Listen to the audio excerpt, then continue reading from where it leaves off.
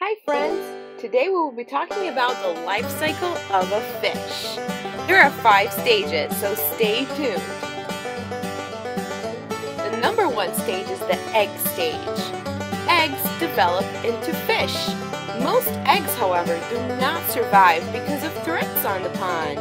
Can you think of any? I can. Some of them could be because of the temperature of the water, oxygen levels, flooding, predators, or disease. The second stage is the larva stage. This is when fish live off of the yolk sac that is attached to their bodies. Eventually, through time, they absorb them, and when they are fully absorbed, they become fry fish. It's kind of funny, but that's the next stage. Fish become fry when they start eating their own food. And then they start developing into little juvenile fish. And that's the next stage.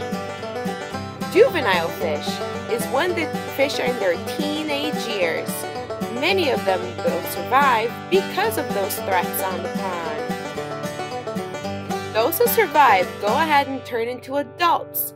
That's when they can reproduce and have fish babies. Some fish live from 80 to 150 years. Isn't that awesome?